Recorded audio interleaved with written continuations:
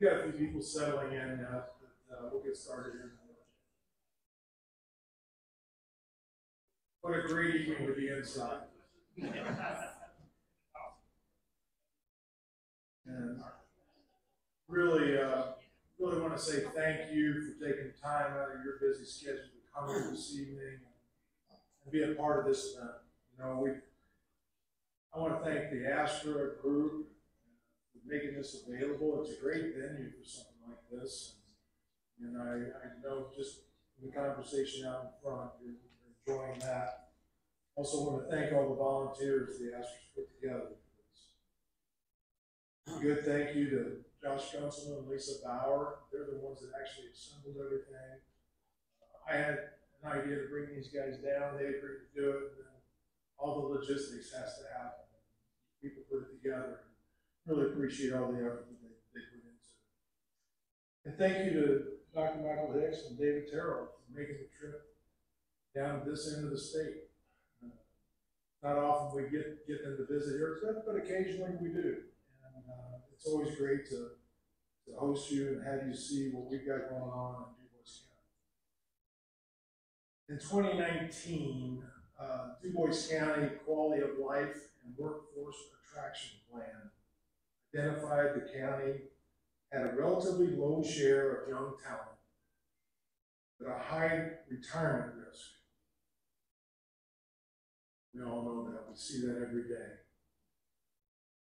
This means retention and attraction of young talent, particularly important for the county's ongoing economy. Du Bois County Comprehensive Plan was adopted in 2009. However, many of the big ideas that were expressed there are still valid for today. The vision statement for the plan says, Du Bois County strives to be a great place to live, work, and visit by embracing change that fosters economic development opportunities. By embracing change that fosters developing economic opportunities. I wasn't really clear on what those changes might be. Just what we needed to embrace. This evening, I've invited you to listen, be part of a conversation with Dr. Michael Hicks and David Terrell on their research, which could provide a different perspective on how we might embrace changes that have already happened around us and consider from a different view how we might boost our local economy so the future's bright. I hope you enjoy this conversation. There'll be time at the end. We're going to have a Q&A session. We'll have a mic. Take it around if you have some questions. But at this time, let me introduce our guests. I'll start with David Terrell. And David is the gentleman over the far end. Raise his hand. He's the founding executive director of the Indiana Communities Institute, or the ICI, and the rubric. Rural Policy Research Institute. Okay, the Rural Policy Research Institute. Center for Local and State Policy at Ball State University. The ICI was formed with the mission to build greater capacity to achieve prosperity and well-being for their people and places. Mr. Terrell previously served 2 Indiana lieutenant governors in various positions, including senior advisor and deputy chief of staff, where he oversaw 5 state agencies. He also was the founding director of the Office of Community and Rural Affairs, a state agency dedicated to rural community economic development. Under Mr. Terrell's leadership, Oprah gained national recognition for state-level community economic development policy and programming. Earlier in his career, Mr. Terrell spent 9 years in manufacturing leadership, spending most of the time as a plant manager for a steel wire manufacturer in southern Indiana. He also spent several years consulting with communities on economic development and workforce issues. Graduate of Indiana State University, who earned his MBA from the University of South Florida, Mr. Terrell lives in historic Madison, Indiana on the Ohio River, where he serves on several nonprofit and civic boards. In his free time, Mr. Terrell enjoys hiking and cycling, and tries to start every morning with a headstand. Welcome, David. Now, Dr. Hicks is the George and Frances Ball Distinguished Professor of Economics and Director of the Center for Business and Economic Research at Ball State University. He's held faculty positions at the Air Force Institute of Technology, Marshall University, and the University of Tennessee. His research has been reported in such places as The Economist, The Atlantic, Rolling Stone, Vanity Fair, The Wall Street Journal, The New York Times, The Washington Post, NPR, CNN, C-SPAN, CNBC, and Fox Business.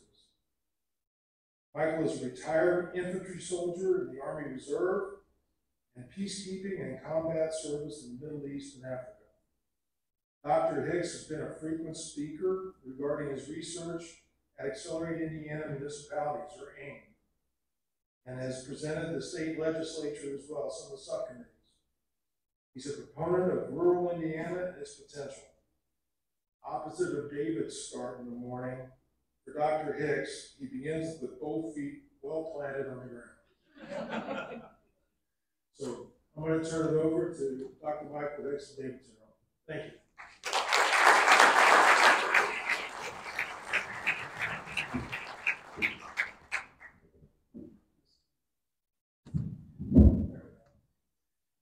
Thank you, Mayor. This is quite a crowd for an event like this. I was telling the mayor, it must be the alcohol. I don't know. And I also told him, I think the only 2 communities in Indiana that might serve alcohol in an event like this would be Madison and Jasper. So a lot of parallels between Madison and Jasper. We were talking about a lot of parallels. So anyway, we love coming to Jasper. We've been here a few times. I've been here several times. I was in Ferdinand how many years ago, Ken? About 20 years ago, early in the years of Oprah. Neil, it's good to see you. Congratulations on your new position now in Huntingburg. So it's really, and Nancy Eckerly, it's been over 20 years since I've been in this neck of the woods. So I'm somewhat familiar with New Morris County, but it's a lot of fun to be here. This is the talk that we're giving.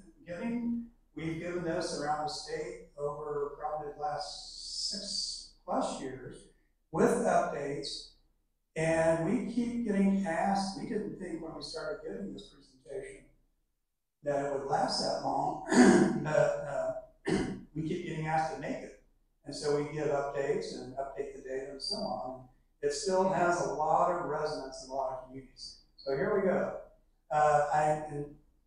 If you weren't forewarned, it's very thick on data. Very, very thick on data, just letting you know. So get more alcohol, or more popcorn, or whatever you want. This is what we're going to talk about today. This is really what we're, between our 2 practices, we really are working on the convergence of policy and practice and research. That's really between my shop and my shop. We are, in a lot of ways, we're joined at the hip. You know, we have two separate identities. In a lot of ways, we're joined at the hip. And there's a reason for that, and that's because of this convergence of policy, practice, and research. So here we go. Considerations for change. When we think about our communities, and the mayor you talked about, we're really thinking about prosperity. How do we look at prosperity in our communities? And we've been operating historically in Indiana we've been operating under these assumptions for a long time, and a lot of communities still think this way, which is why we keep getting asked to come. The assumptions are that the key is luring investments and jobs. Investments and jobs are critically important. It's how we get the investments and jobs, how we need to think about it. But the assumption is that manufacturing drives employment, and that the growth in property tax base and local revenue will come with that manufacturing base, and job growth causes population growth. Does that all sound familiar? You heard all of these assumptions? They're all wrong. First of all, job creation does not cause population growth. Job creation does not cause population growth. Jobs follow people. Companies will go to where the people are. And Mike will talk about this. That's the reason we have the data. In a big way across the state, the local revenue mix has changed since the implementation of property tax caps. Pre-property tax cap, I'm talking about the revenue that our local governments have to spend on goods and services from and on place and those kind of things. And Mike will talk about this a little bit more, but historically, since pre-property tax cap, all local revenues were 90% property tax. So that first assumption about factories and those kind of things made a lot of sense. And since property tax caps statewide, property tax revenue has accounted for about 60%, 60% of the local revenue mix. And income tax has risen to be about 30 to 40%, depending on the county and the local decisions. So income tax is becoming more and more important in the revenue mix in a lot of communities. And I think you have some Du Bois County data, Mike. Actually, Du Bois County is kind of an outlier in some of this, which we'll talk about, which may present some of the challenges that might be coming in the future. But the local revenue mix has changed, and there's more reliance on income tax. How do you increase income tax revenue without raising the tax? There are two ways. Increase your population, increase the per capita income. You increase both of those, you increase your local revenue mix, income tax revenue mix. The other variable here, manufacturing employment is in permanent decline. Manufacturing employment, I underline the word employment. Manufacturing employment is in permanent decline. And actually, the way these incentives were created, like tax abatement, and those kinds of things, if you look at the law, these incentives actually encourage this decline. They actually have accelerated this decline. That's an unintended consequence, but that's what has happened. And then COVID's the big black swan event that has accentuated a lot of these trends and has created some other trends that we're going to talk about. But it reinforces people choose to live where they live based on quality of life. That's critically important. People choose where they want to live based on what your community has to offer. And that's the value-added proposition, which we'll talk about, the value proposition that communities have to offer to the residents. So, yeah, from this, a lot of communities and a lot of people still think this is a paradigm. But there's a new paradigm here, which causes us to have to reframe that discussion. Mike already flipped I'm good. Look for Yeah, thank you. So David just offered a pretty provocative argument that much of what people have thought about the way economies work in a town like Jasper or Madison or Muncie is that businesses will be moved there, incentivized to move there. That will offer job openings. People will relocate there. And I'm going to offer you evidence why that's no longer the case and why that's okay and why you all shouldn't be very worried about that. You're doing fairly well at addressing the other things. And this is going to be data intensive. I'm going to sort of stand so I'm not clobbering anybody's view of this. You see that okay? So I'm going to first talk with what David did about this idea of the capital labor ratio. And so what I have here is the two line charts. One, the red chart is the jobs per $1 million of investment in today's dollars, inflation adjusted dollars.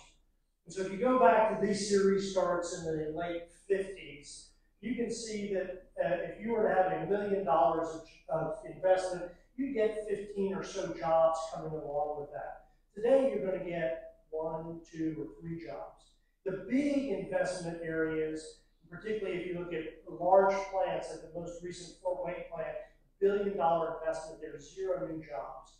Investment is increasingly replacing labor, not augmenting it at the firm level in manufacturing. And the other line here just shows the what's called the capital labor ratio. If you were a new employee in today's dollars in 1958, you were getting just over $67,000 per worker of capital invested in you to work in that manufacturing firm. Today, it's well over $325,000. So when you hear an elected official, we all do this, and we're all happy to see capital investment in our communities, but those big dollar numbers don't translate into jobs. They do not translate into jobs. And a way to think about this here, Indiana has added over $300 million per year in GDP in manufacturing since 2017 with about 5,000 or 4,000 new jobs. That's probably $200 billion worth of capital investment that's gone into Indiana in manufacturing since 2017. So that big capital investment is not going to translate into jobs. This is what it looks like. So this is tomato canning.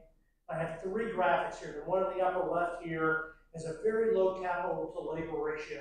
A lot of people, buckets, knives, benches, a pole barn, and boys running baskets of tomatoes to and from their mom and aunt. The next 30 years later, we get the first automation. This is a factory in the 1950s. Now women are picking out rotten tomatoes, and the rest are moving along a conveyor belt. They're going to be blanched and steamed and canned. The third picture, the bottom right, I got the first 2 pictures very quickly from archives on the internet. The bottom right picture took me about an hour to find because I needed a person in it. Right? I needed its capital labor ratio. You have to have a denominator, otherwise your computers don't work. And there's one person there all the way in the back with a little red vest on. So we're seeing manufacturing becoming very automated. I'm going to ask you a question now that you'll see the answer to in a little bit. Does anybody know when manufacturing production in Indiana hit its peak in inflation-adjusted terms? What year? Inflation-adjusted manufacturing peak in Indiana. Any guesses? 2000. That's a good guess. Any other guesses? 2007. You guys don't say in the 2000s. When I'm in Muncie, they all say 1971 or 1944. The answer is 2022. Now, what was peak manufacturing employment in Indiana? What year was that?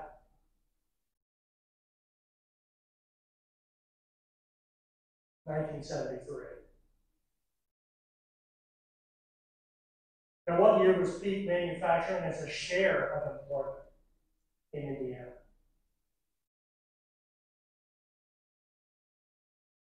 (1944).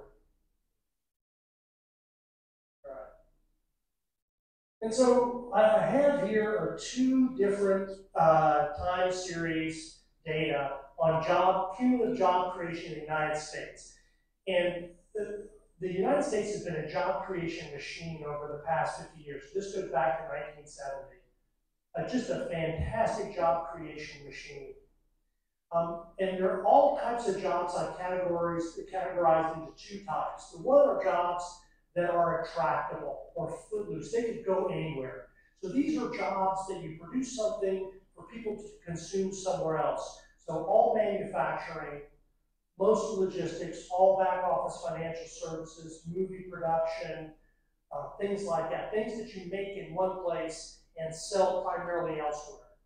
Most of what you make is sold outside of the region. The other type of jobs aren't really attractable jobs because those are jobs that depend upon local demand. There are local services or goods that are consumed locally. So concrete is consumed locally, but really it's mostly services. And so between 1970 and today, the U.S. has been a job creation machine, but it's all been in these jobs, these people-based jobs. These are the attractable jobs that we've created in net since 1970. It's negative almost 2 million jobs. So if you're trying to attract business into your community, which is a thing that every community does, it's a perfectly normal activity, these are the jobs that you can attract. If you're trying to build a community where jobs will follow people, that you build people with, these are the types of jobs that you're going after. By the way, these jobs on average pay better than these jobs on average. And so when you think about policies that focus on business attraction, that's great. Everybody does it. There's a place for that. There's been a lot written about that over the past 50 years. Just be very careful that you're not taking resources away from doing this, from attracting these jobs to chase those jobs. Mike, essentially what you're dealing with, again, we're not against business attraction. Like Mike said, it has its role. It's literally, that's that blue line. It's a national game of whack-a-mole. That's what's going on. Wherever there's a new plant opening, new manufacturing plant opening, there's one or two shutting down somewhere else. That's what we need to understand. And there are plants that I was involved in, 30 years ago. Actually, the plant I was plant manager, it shut down 15 years after I left.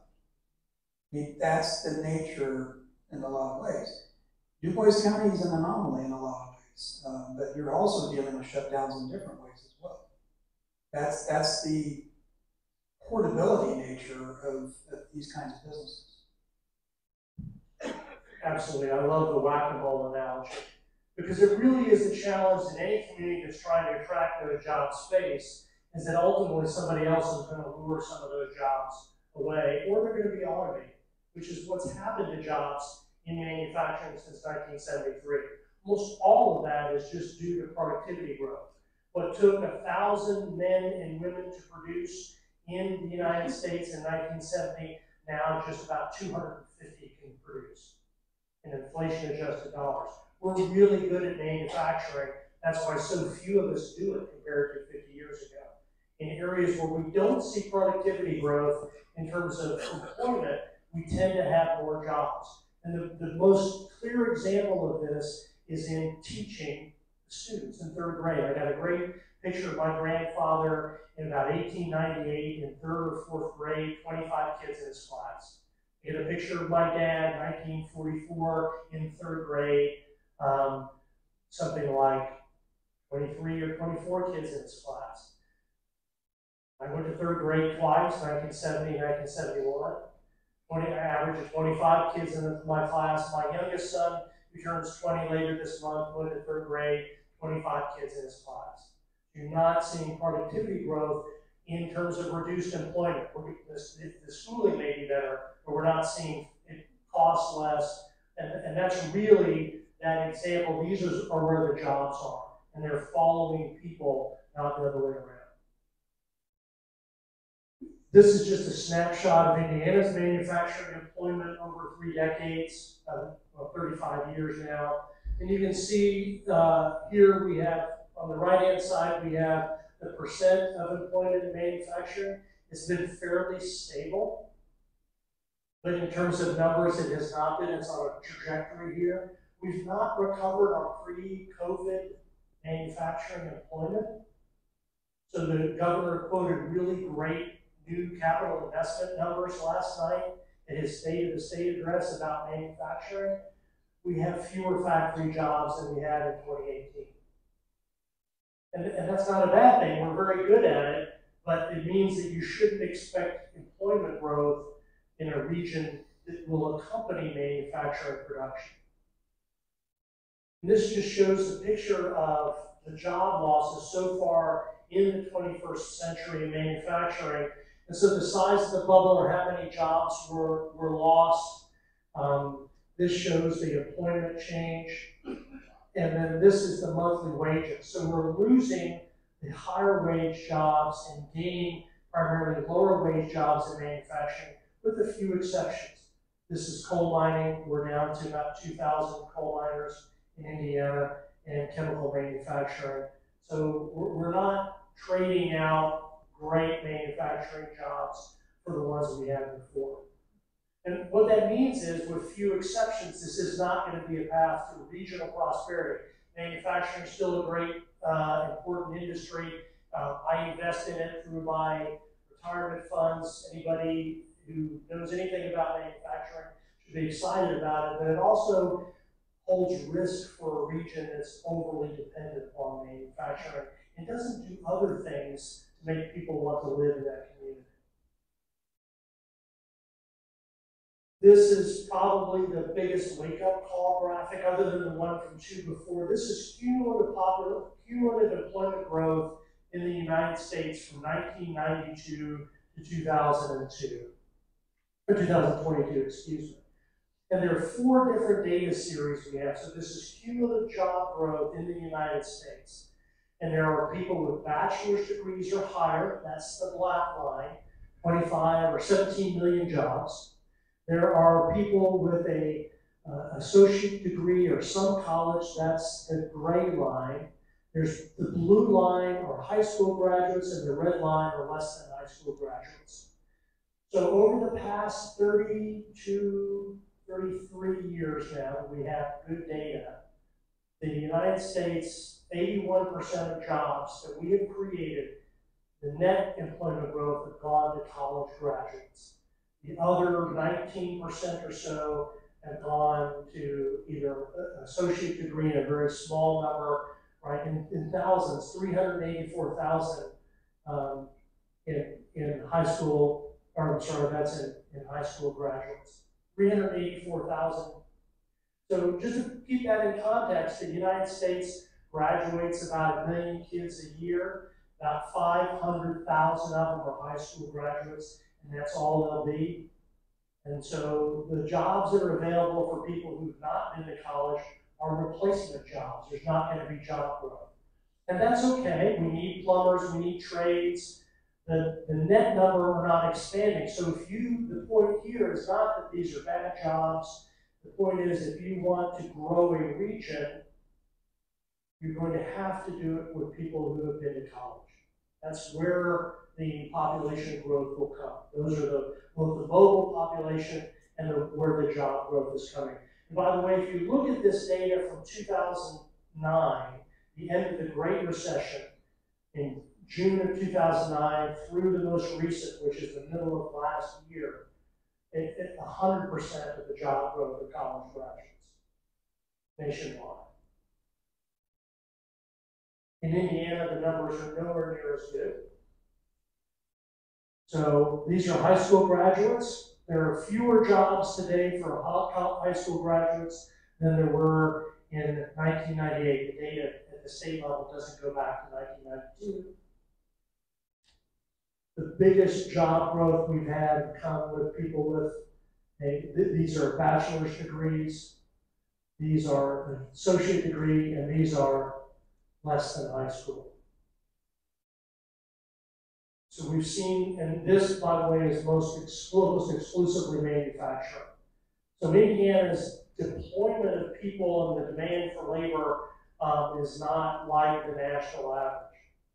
And even so, to put this in context, 130,000 of those jobs created are going to the roughly 39% of kids that are in a four-year degree or higher in Indiana.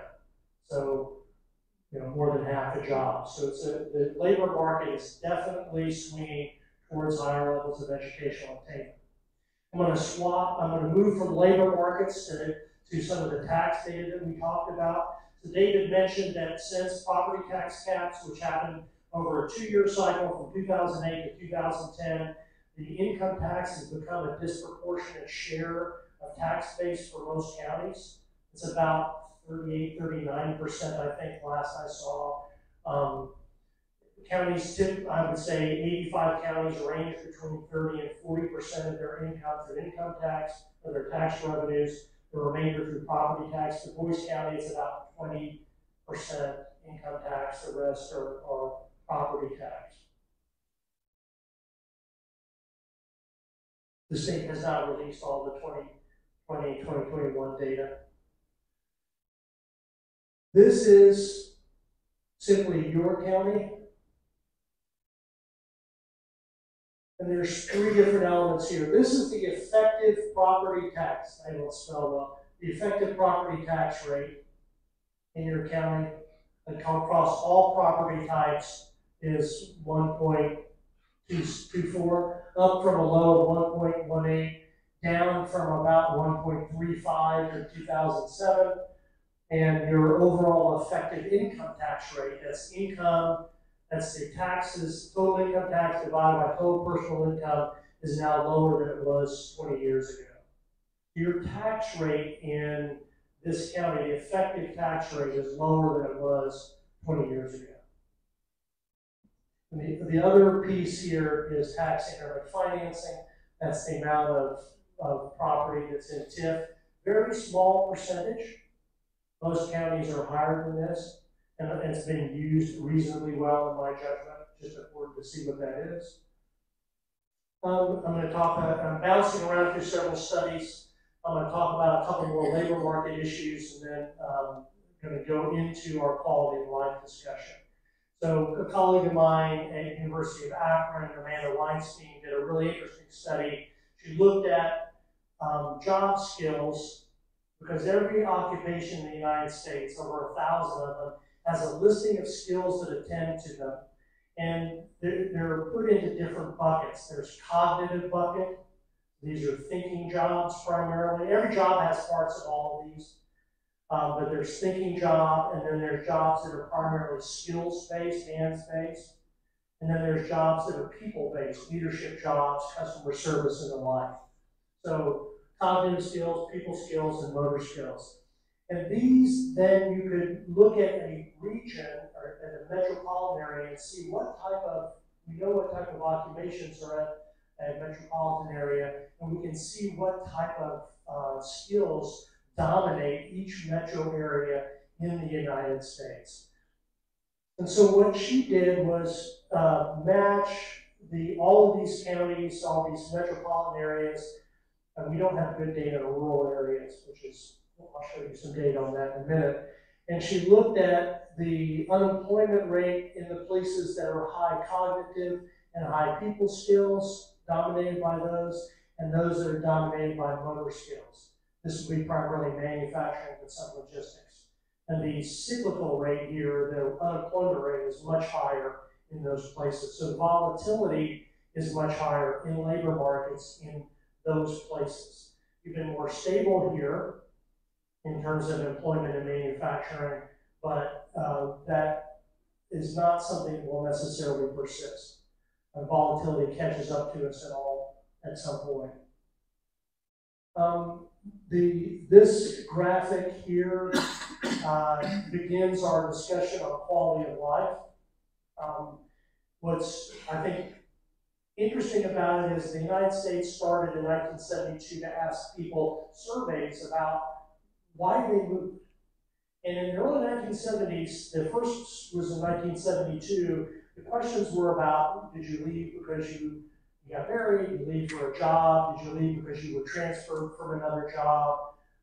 They were a very small number of employment-focused questions. It wasn't until the 1980s they started asking questions like, why are you in your new home? Why did you choose this community?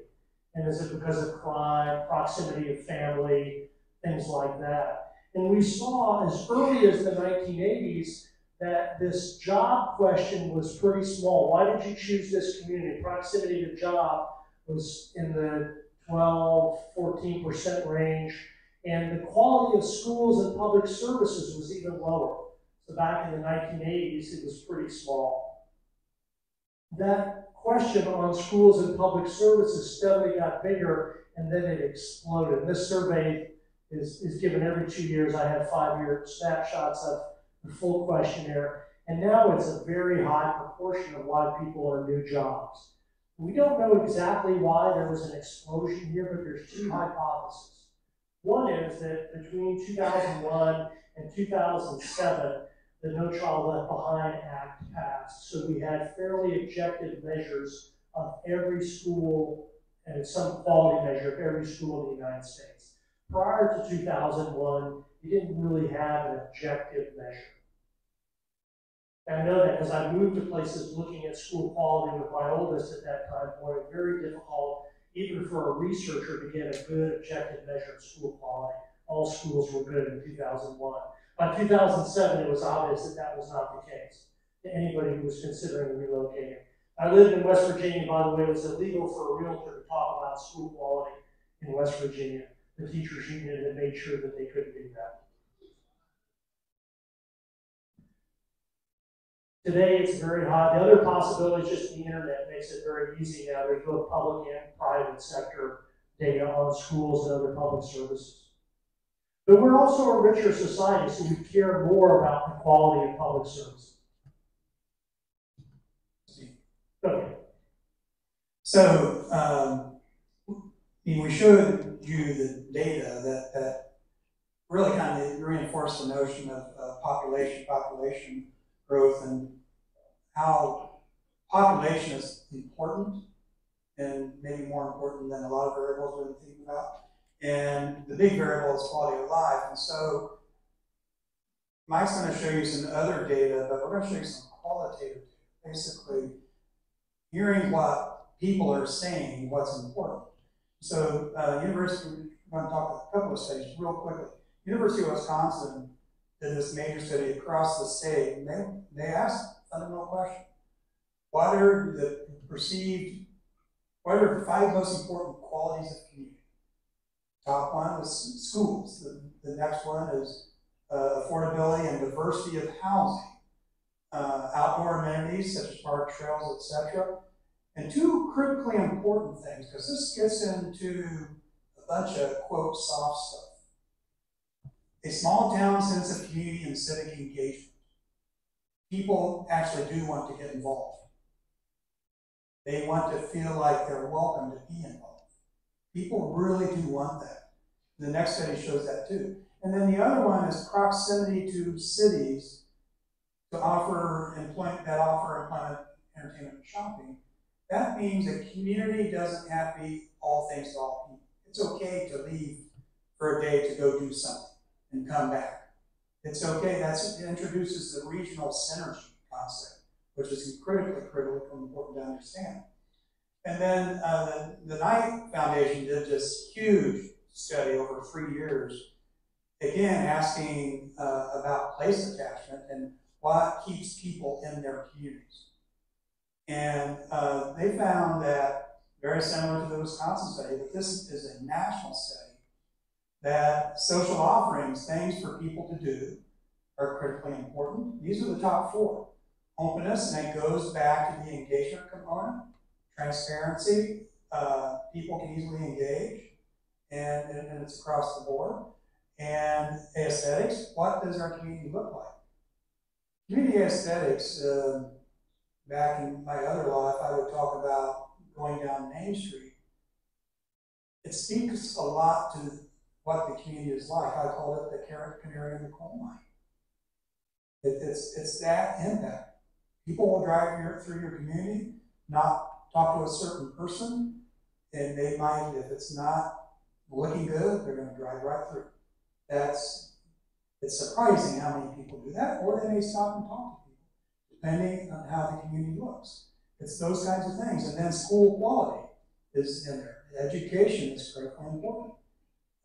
Again, these are all characteristics of value. What is the value that is offered to our residents?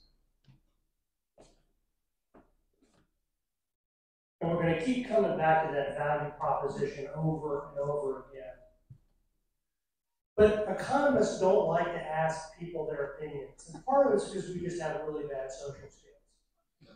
And so what we prefer to do is to watch what people do. We like to observe behavior. And we observe behaviors in markets. And so for about 40 years in different places, economists have been trying to measure quality of life. And this is how we do it. We say we would like to have an identical home in every U.S. county or every U.S. city. And then how much more people were willing to pay for that identical home in a county is a reflection of the amenities that community has. Some of them are natural amenities like weather and climate or amount of mountains. Maybe they're public amenities like the quality of schools or the safety of the community, or they're private amenities that follow people, things like shopping and entertainment, facilities like this. We don't have an identical home in every U.S. county, but we have enough data that we can create a statistically identical home in every U.S. county by controlling for the number of rooms, the year the home was built, and other characteristics. And so whatever unexplained premium that people are willing to place on that home marks a place as higher quality of life. And if the place is valued less, if people are willing to pay less for that statistically identical home, that's a bad place. A place that has less, it's less desirable. And instead of asking people, in that case, we're looking at the market behavior of all Americans, not just the people who chose to live there, but the people who chose not to live there. And that gives you one measure of quality of life. But we have the same thing for labor markets as well, because jobs are important to people as well. And so we know if we had a statistically identical worker who could go anywhere, the worker who'd be willing to take just a little bit lower wage to live in a nice place, that's evidence that that's a nice place. I'm willing to give up, or economists say we're willing to accept a lower wage. But if I have to take a little bit higher wage to live there, then I'm saying I'm willing to accept not a pay cut, but a pay premium to live there. And so what economists do is we take the difference between the housing and that labor market to give a single point estimate of quality of life for every county. And it makes sense, right? Because in the first measure of this, every realtor knows that location determines home value. Not the home characteristics itself, but where it is. We know things like school quality explains 30% of home variations. The quality of life can be measured in housing value, but we also know that it's measured in labor markets. When I first moved to Muncie, I moved in, my next door neighbor were a pair of physicians, and I walked over to chat a little bit, and the husband was responsible for hiring at the local hospital. And I said, well, how are things going? He said, oh, it's horrible here. Do you know I have to pay people more to work in Muncie than I do in Carmel? That's the example. And then when we released our study, this is a study that was released through Brookings Institution as well. We released that study. A colleague of mine, Richard Florida, who's an economist in Toronto, said, oh, that's great. I just bought a home in Traverse City, Michigan, which was one of our top places. And I got an email from a buddy in Michigan who saw the study, and he said, now I finally get what you've been talking about. He said, because in Traverse City, we have this saying that's half the pay for a view of the bay.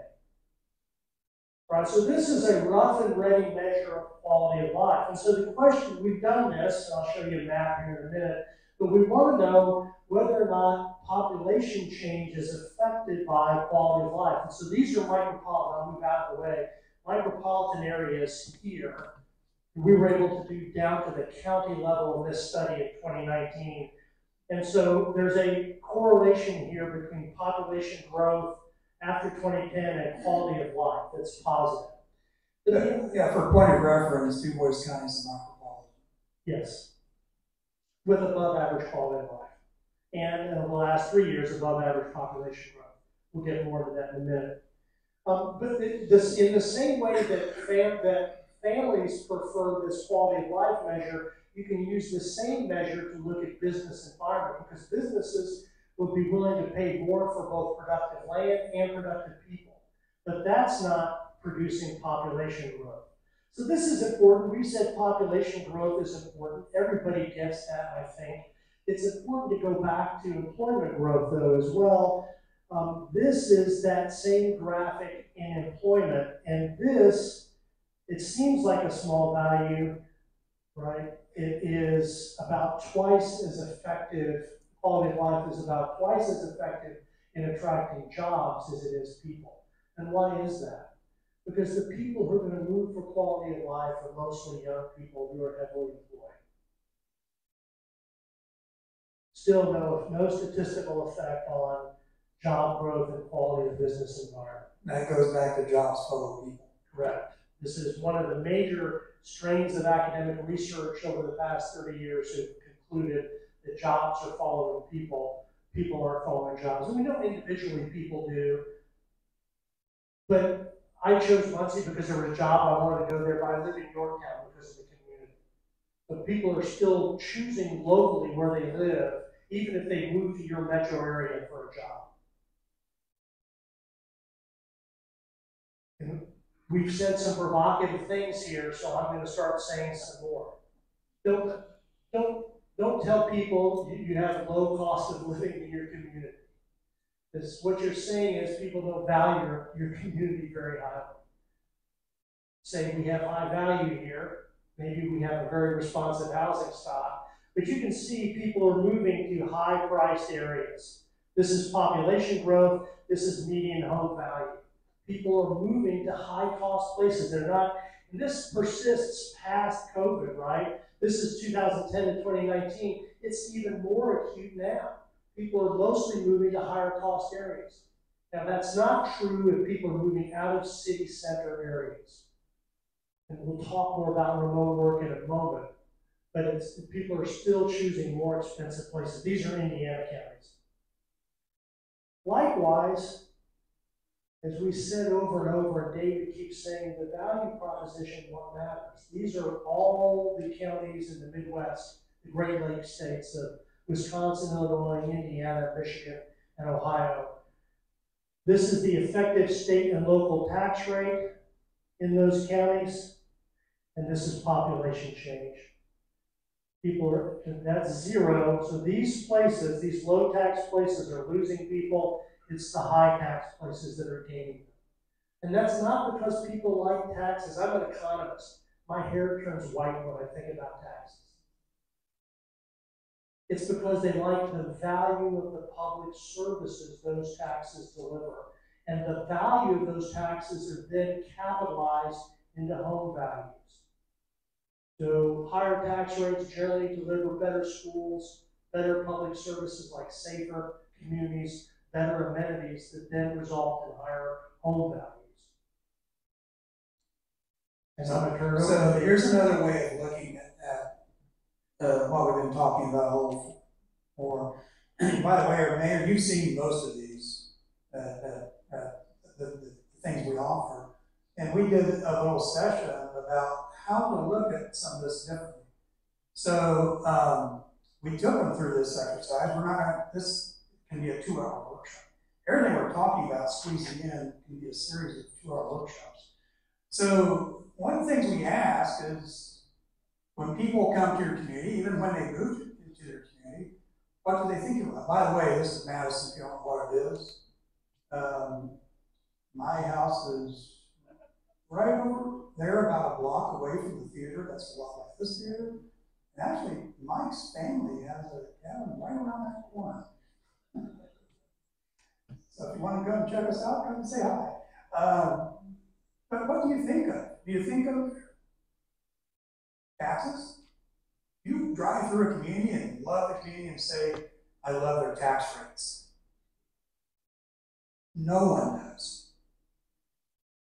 Or if they do, they're weird. Or they're Mike. They think of what the community has to offer. They think of the value. So there's another way of looking at this, and this is a lot of research that started at Iowa State and through the Rural Policy Research Institute, through RUPRI. Emily Warnell, our sociologist, has really doubled down on that, which is informing the research that Mike and his colleagues are doing on quality of life. And by the way, Mike and his colleagues are writing a book on quality of life, all the economic impacts of quality of life. And so the research goes flora and flora out of Iowa State. So Google them to see the beginnings of this. But this is what RUPRI came up with. So when we think of community prosperity, and depending on what we're in, and even making decisions, we often think of only the financial wealth of a community, the taxes and things like that. But communities have all kinds of different capitals, all kinds of different wealths. Actually, we have a handout that has a list of these things that you can get. I don't know where the handout is. You'll have them in the back. But there's the financial, intellectual, human, social, cultural, political, physical, natural. The community has wealth in each of these categories, all kinds of wealth. That's the first thing, that's the framework. And you can actually do asset mapping along this. In the workshops we do, we talk people through asset mapping in the community, and actually that's what that handout shows. But there are other components to it as well. When you make a decision, and this is tax abatement, there'd be other kind of decision fronts. And Ed's here, and I'm sure you're familiar with return on investment for incentives. Often, it's focused mostly on financial, the ROI on taxes and so on. But there are other impacts that attraction project or expansion project may have on a community that can be yay or nay throughout the process. And what we are encouraging that communities to do is go through and understand there's two components. A decision can have a long-term, first of all, these capitals interact. You need to understand that. What may impact the financial capital could have a negative impact on the other capital, or it could have a positive impact. So there's the positive impact, negative impact, long-term impact, short-term impact. I mean, it's multidimensional on what the impacts can be. We had the mayors go through this, and it's pretty mind-boggling, but it's pretty eye-opening too on some of these decisions that can go through. So it's not just as simple as an ROI. You could have in fact, Muncie had an attraction project for a chemical recycler that was very notorious, and actually the chemical recycler was going to be upwind of the hospital and the university. So all the prevailing winds were going to go. And it did have a history of mercury in particular matter. So that they only looked at the financial ROI. It did not look at these other variables right here. But I think the professors, the environment professors and so on at Ball State, they said, wait a minute, and so it's now in another community in northern India. They didn't do it either. But these are the things we need to think about, short-term, long-term, positive, negative. But there's another way, and actually Mike wrote a column about almost exactly a year about these things, and it's how we manage debt and you know, our public debt, and essentially in the public sphere, public debt's actually an investment in our community. That's the value proposition. So you can be incredibly healthy. In fact, I had in my community several mayors ago, they were incredibly proud of how little debt they had. Incredibly proud. Our current mayor has had to float a bond for $12 million because of the deferred investment in the water system. So what we had is we were incredibly healthy here in that context with the low debt, but we had huge deficits in our physical infrastructure, natural infrastructure. And so that's a long-term consequence. It's a balancing act. It's a balancing act. You know, in my other life, and I think Neil may have dealt with this, when we gave grants to communities, one of the first things we asked, especially for sewer and water infrastructure, how long has it been since you've raised your rates? That's a deficit discussion. COVID exposed our lack of investment in our public service. We had a huge public service debt in terms of our public health departments and so on. So it being, quote, financially healthy in terms of low debt may not be necessarily a sign of a healthy community. That's what we need to understand. That's the other dimension of the value proposition. We're all Republicans. We're all conservatives. But we need to understand the issue of value. We need to understand the issue of value. That's a conservative principle. So moving on, and going back to Mike's work, we can map these predictors of quality of life to the capitals. And this is where Mike's research is going in the book that you're writing. So shifting onto that, and this is the last issue we're talking about, remote work. Remote work.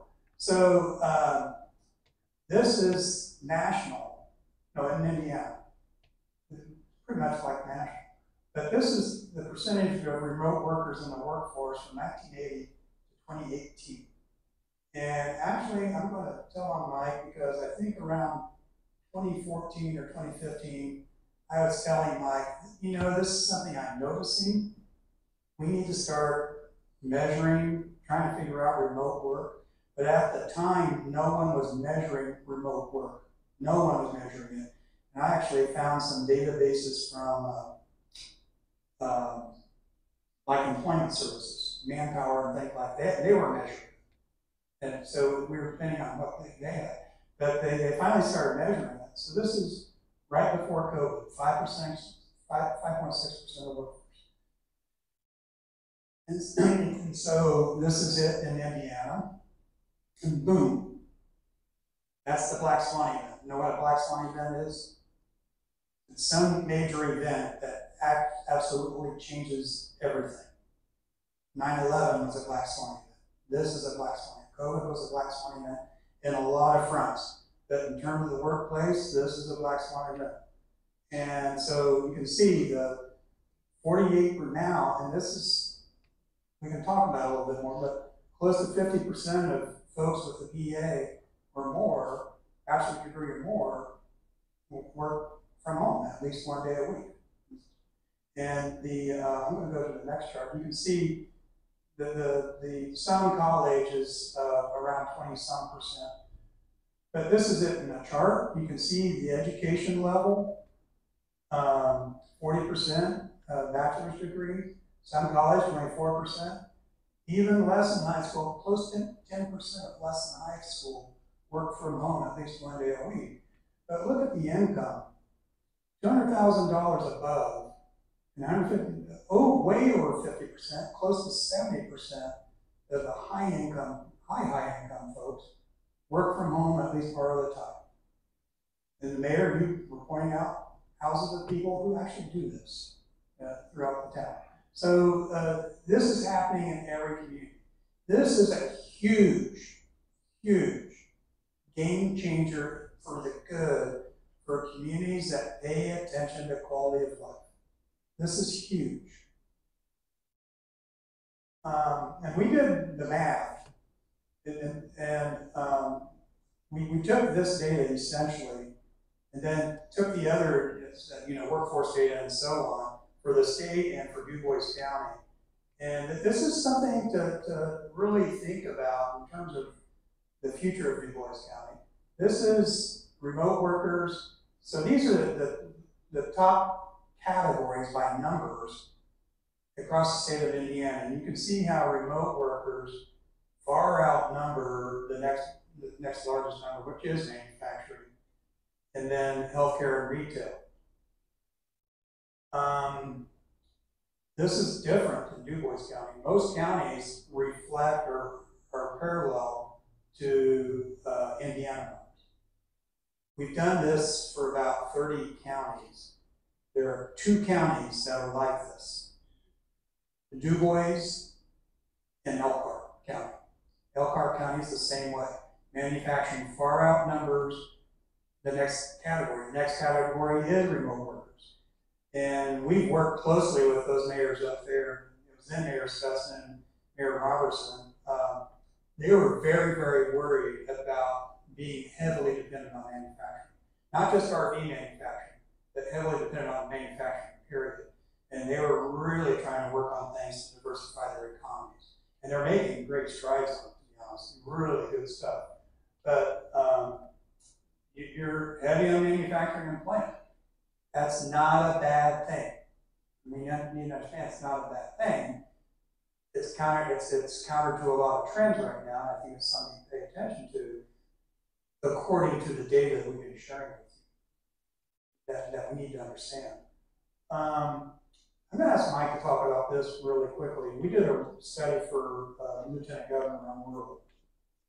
Right, and so what we did for Lieutenant Governor in this large rural study of 100-some page, a very dense study, is we were asked, where are the places in rural Indiana, about 60-some counties in the OPER definition, that were most likely to have opportunities in remote work. So we looked at the places that had high housing value, quality of life measures. We ignored the labor market ones because those won't matter as much. They still will matter because a lot of remote workers may have family members who are still looking for a local job as well. And then we said, they have to have a high housing value, and do you have schools that are A or should be the older A ranking system was only 8% of schools, so they had not very much grade inflation there, so strong B+ or A schools, and we listed these counties. So these are counties that we think, and they're just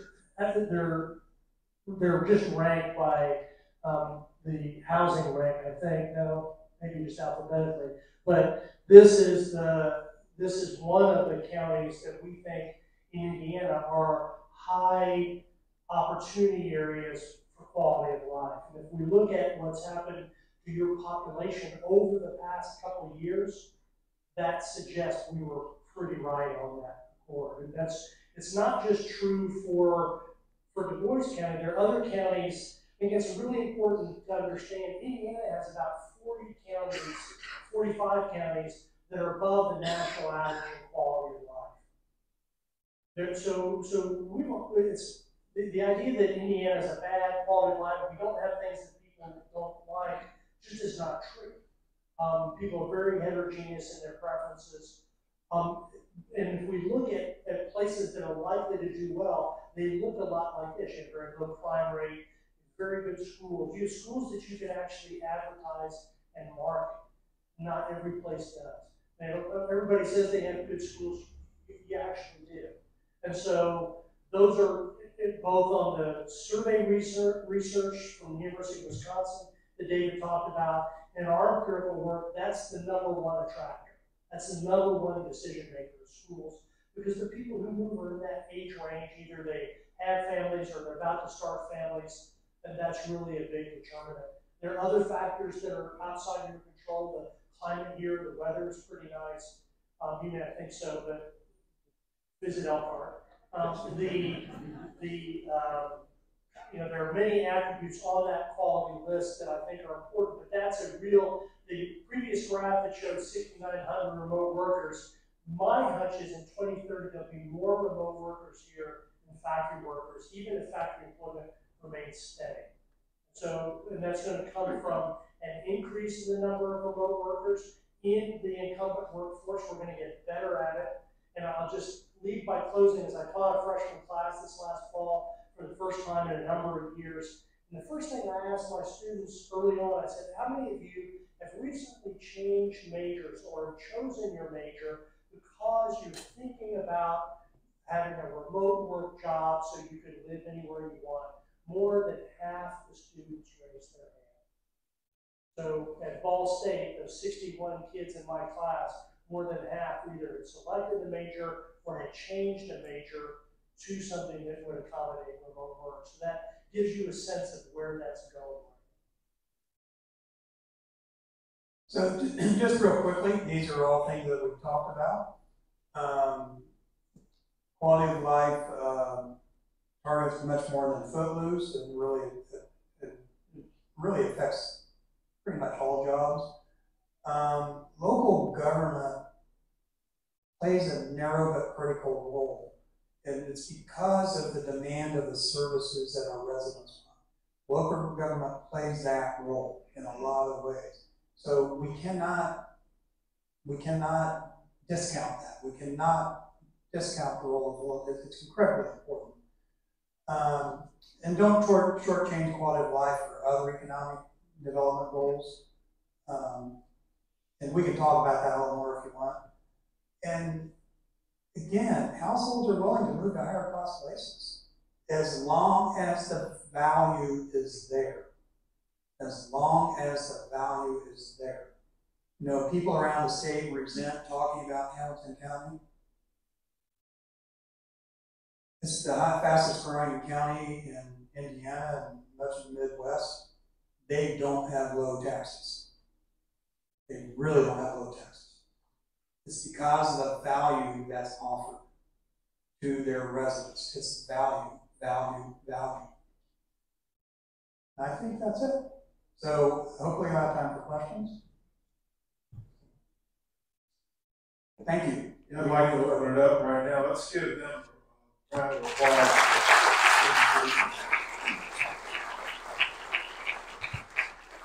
I know it's been thought provoking for many of us.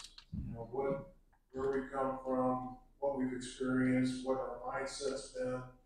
They brought in some new thinking. I'd like to be able to answer any questions you might have at this time. We've got a mic out there, so if anyone raise your hand, I'd like to address the Zoom. I know from my standpoint, balance is balancing the quality of life investments with those things that I consider have to be infrastructure, that are necessities of life, things that residents require on a daily basis. Well, I think we need to remember that those necessities are components of quality of life. I mean, too many times we think about quality of life as what the square looks like and those kinds of things. But you know, it's like Maslow's hierarchy of needs. I mean, you can have a great square, but if you don't have great sewer and water, forget about it. And so that is part of quality of life. So don't discount.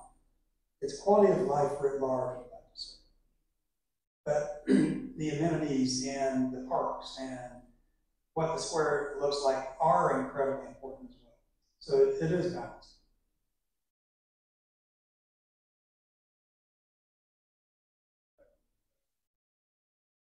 There's one back here. Hey, thank you guys so much.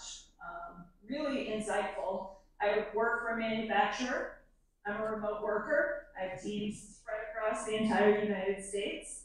And I'm trying to figure out what to do to get more people to work out of our office, right? So it really hits home. So what I'm curious about is, can you tell me about what you see? So you talked about infrastructure, But what other examples in the state have you seen that have had high impact on quality of life? Are there any big wins that come to mind?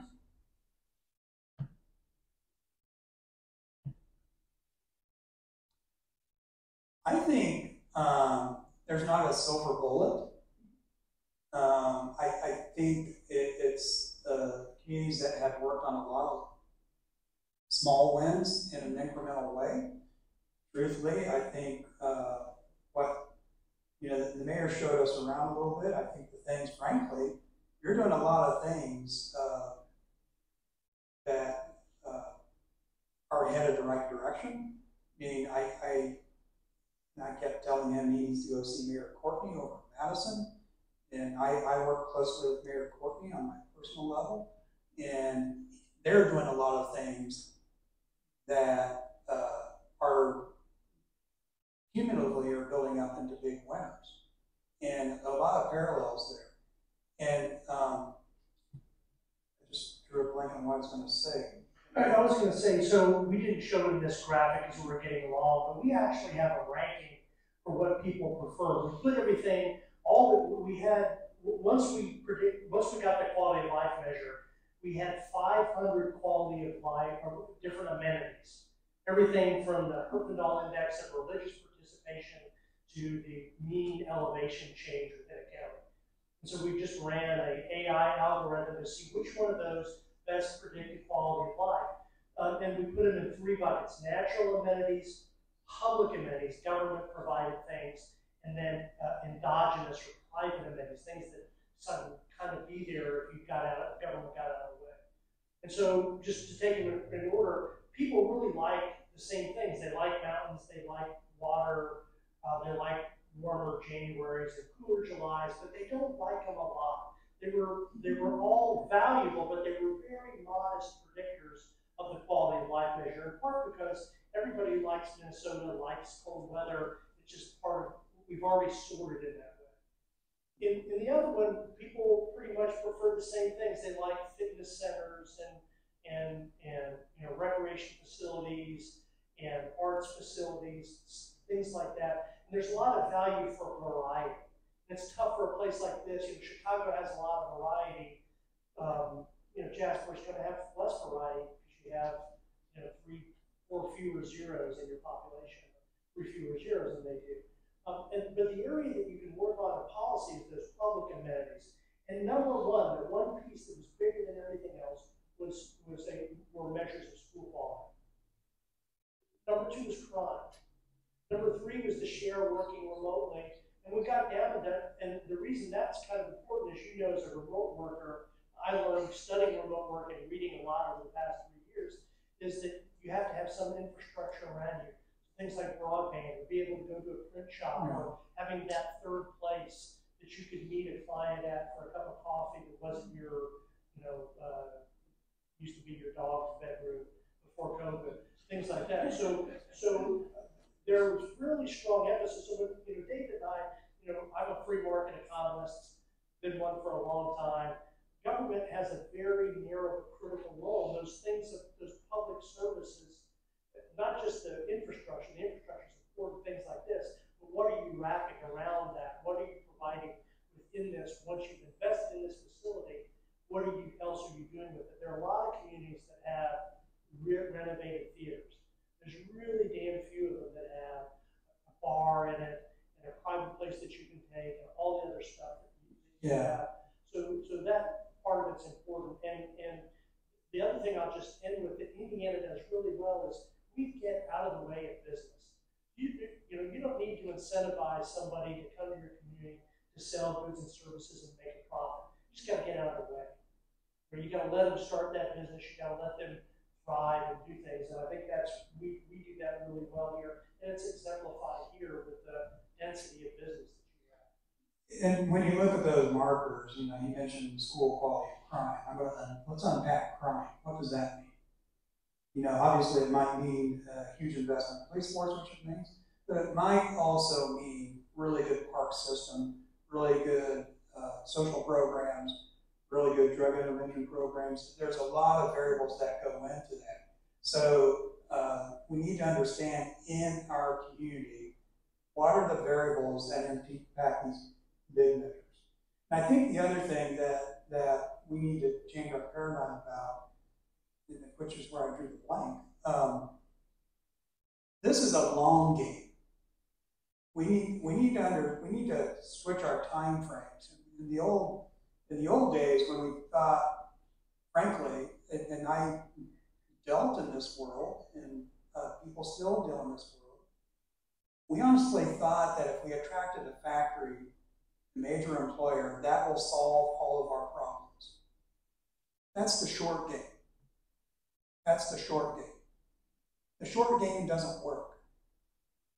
When we talk about the things that we've been talking about, that requires long-term engagement, that requires understanding the balance, the need for investments that may take time. That requires a lot of conversations, a lot of public conversations about tax rates and things like that.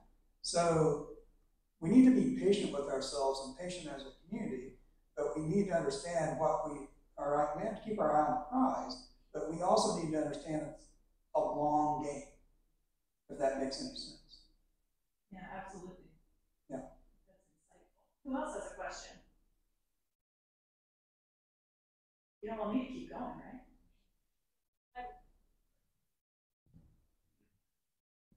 One of the things I've noticed, particularly in Jasper, but I know it's all over the state, in quality of life, I noticed that you didn't really address a whole lot about housing. And there's a serious problem with housing availability in communities the size of Jasper and smaller. I know there's a lot of companies that have businesses in Indiana where they're addressing it, like the town of Spencer, I can't think of the name of that manufacturer there. They're building houses for people to live in their community. Where I'm originally from, where Red Gold is, they build houses for people to live in the town where they're located. What impact does this housing, it's difficult to find a house to buy. What impact does that have on quality of life? You know, great question. So in places that are actually growing in Indiana, let me just back up and say, according to the census, there are close to 300,000 excess homes in Indiana.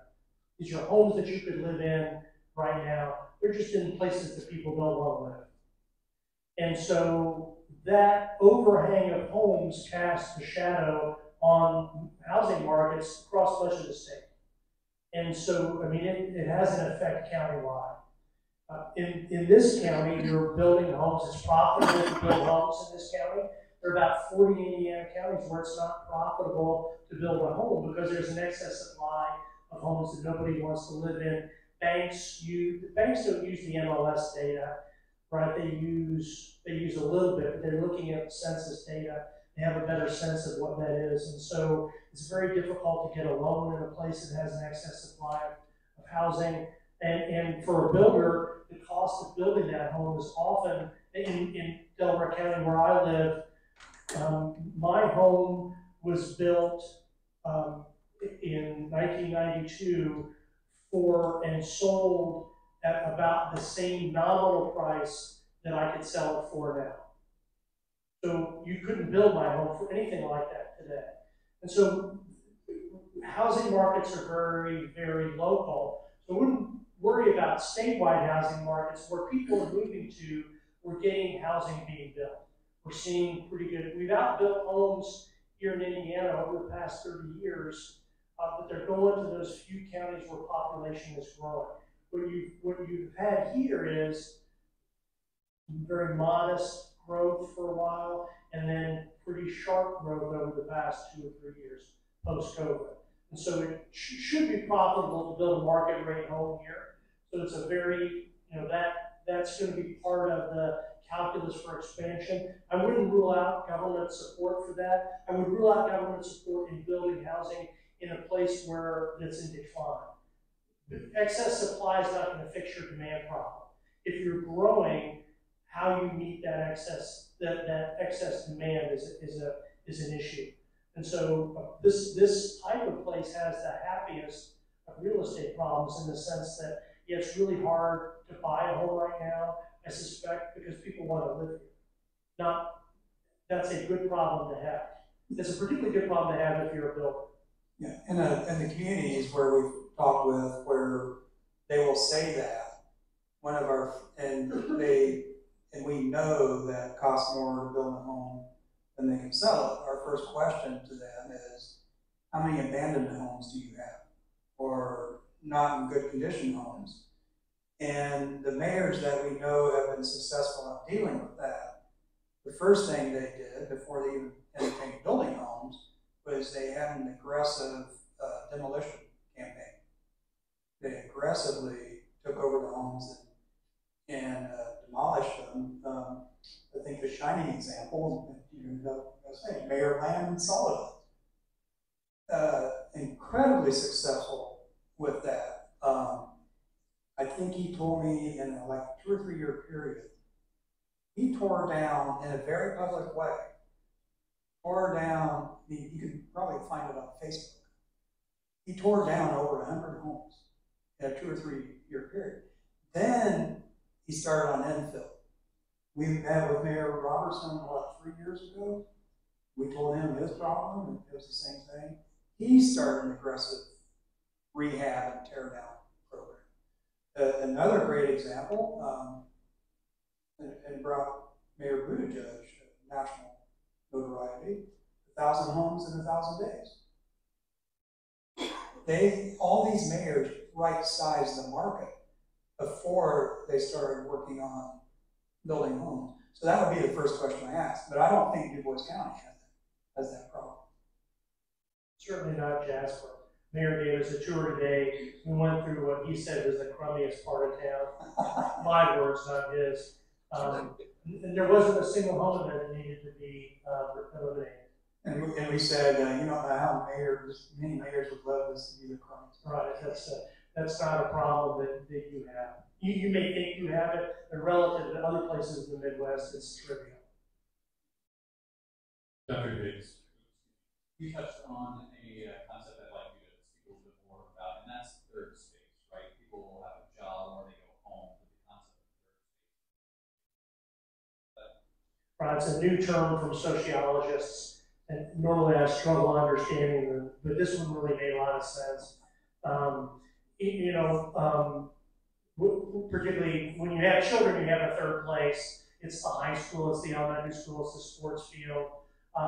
Third places, oftentimes in extremely rural places, it's very difficult to find a third place. You got a home, you got work, and another place that you can meet. In very urban places, you have them. Suburban places, you tend not to have it. It's a place that you can gather for work or leisure, that you can be at for a period of time, and that's for a variety of reasons. I don't want to go into a long lecture on this. Those have been indicted for hundreds of years as being very responsible for productivity growth and workforce, human capital, better job matching. People meet in a place, they learn things, they get better at their work, they get more satisfaction from their community, and they're better able to match to the job or the employer that they want.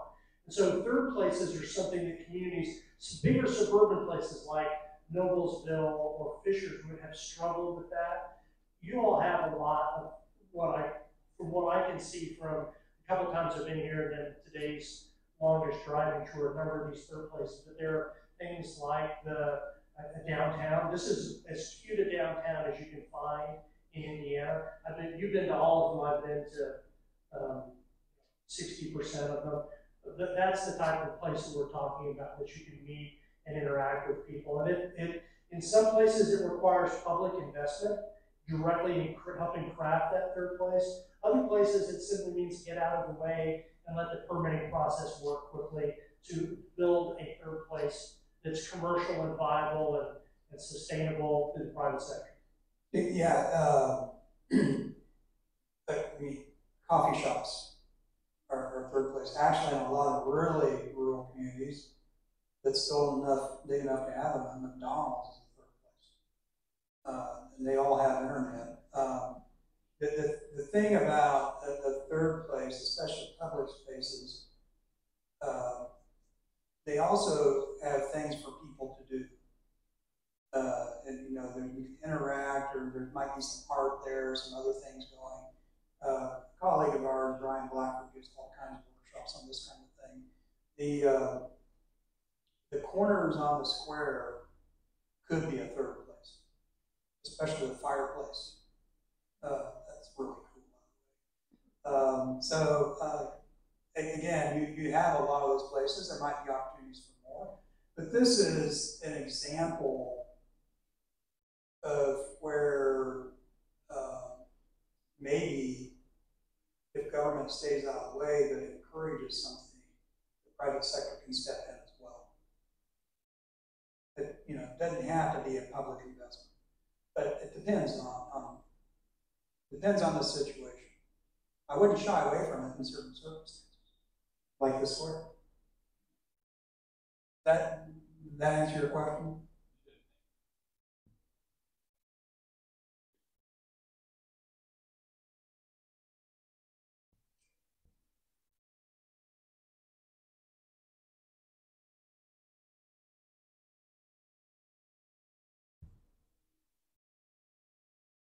Hi. So first of all, I just want to say that I spent the more formidable years of my life over just up the street from you guys from Madison at Hanover, and enjoyed it very much. Yeah, we still claim Hanover. Hanover, the town of Hanover doesn't claim Madison. We'll claim Hanover. So my question to you is when you're looking at quality of life in the community, and you look at where we stand, I found one of your slides rather interesting. It rated us at number 33 in housing. By the way, I'm a real estate broker, right? Thought it was rather interesting because what the lady over here said, it is very difficult to find housing in this market. And I guess that it probably is because it's a place that people do want to live. Okay, but my question is related to quality of life in communities like this, because I think there's a lot of upside, a lot of opportunity for quality of life here in our community. But what causes quality of life to swing one way or the other? What causes the pendulum to swing one way or the other? And in a case like where we sit in this community, is the pendulum swinging one way or to the other necessarily? That's what I'm kind of curious about. Where do you see that going? To an economist, two things change quality of life. One is people migrate and move and in seeking quality of life. And so where people are moving are higher quality of life places. And most U.S. counties are shrinking.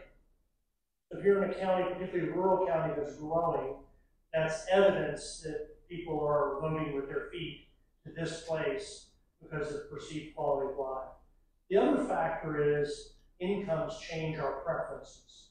So when I was a boy in the mid-1960s, and 1 in 3 of all people worked in manufacturing, and half of all other jobs depended on those jobs, you didn't choose where you live. If you wanted to work in a factory, if you wanted to work, you probably would choose to live where that factory was. And today, it's about 8% of people work in factories. Some share of them remotely.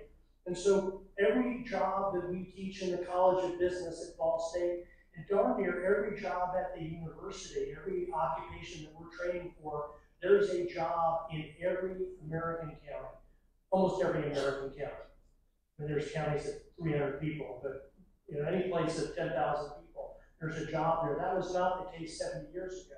And so as we become richer, as our economy shifted towards more service-based because we're richer, that the options, we prefer more non-market things that we don't directly buy. So experiences, third places, things that we don't have a market price for, like government services. So if you're looking for quality of life changes, it's those big things, are people moving and our preferences changing. I think there's going to be some leadership change, our preference changes. You can show people, every place that I've been that has built a trail, and I've been studying trails for almost 20 years now. I had an early paper on the economic effect of trails when I was an assistant professor at Brown Air. Every place that I've been, the mayors have told me the same thing. I really fought to get this trail built. Everybody thought it was a boondoggle. Within 6 months, I got apology after apology over the number of people telling me I was wrong. I had no idea how many people would use it. And so there is some leadership component to that. So you can discreetly change. I mean, I'm hesitant to give a formula of what things you've got to have for your county or for your city, because the best way to approach this, and I'm sure Dave will speak on it, is don't think so much about attracting people to your community. Think about making your community an attractive place for the people who are here, and that will attract people. I mean, people aren't just going to randomly choose Jasper. They're going to come here because they've seen it on TV, they've heard about it because of an LPGA tour, or they know somebody's here. Really focus on that sort of, satisfying the preferences of the people here. And the amenity list we have is suggestive of things you need to think about, but you also have to look and see what you already have. If you already have the best schools in southern Indiana, do they need to be better, or just need to tell people about it? I don't know. So I don't have an easy formula. There's not an easy formula, and I think if I were to look at Jasper, I would, and actually all the books, I know what's happening in Huntingburg, and I know what's happening in Ferdinand. I think the county, with these three major communities, is really in a good spot, in a really good spot. We need to understand, I've been in this a long time, there's a cyclical nature for communities, and right now I'd say Du Bois County is at the convergence of a lot of good stuff.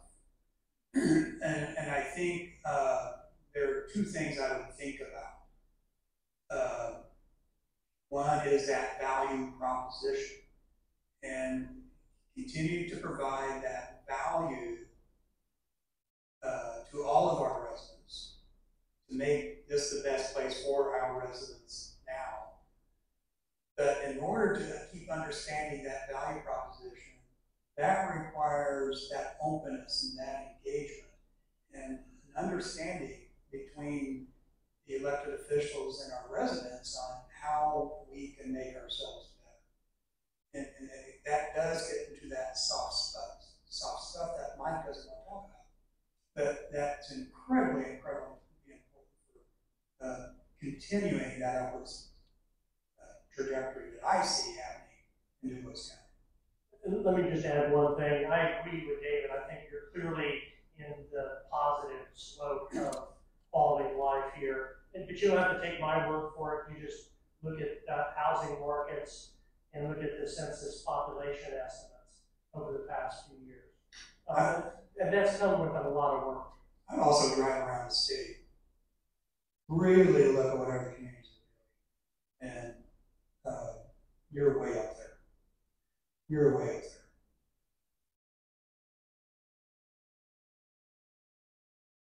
Any other questions? Way up there, but still room to grow. I'm sorry? We're way up there, but still room to grow. Oh, still room, yes. Still room to thrive and prosper. I really want to, again, thank them for coming down and answering some of these questions. Great questions. It's not the end of the questions. We'll have more questions as we go home. They have told me that the presentation tonight, it's really public information. It's been research that's been published. So if there's a need for a copy of the presentation, let me know. My office know. We'll try to get you. I don't have them printed out. I might send it to you electronically. It would be available information for you. So with that, again, I'd like to thank both Dr. Hicks and David for being here. I think spending time driving around and just having a discussion about where we are as a community, as a county, has been a great thing. I've learned a lot tonight with them, and I hope it at least opens up the perspectives that the rest of us have here. Thank you, Josh. we have some parting gifts here for both Dave and Dr. Hicks. Some things from Du Bois County. So thank you very much. One more round of applause.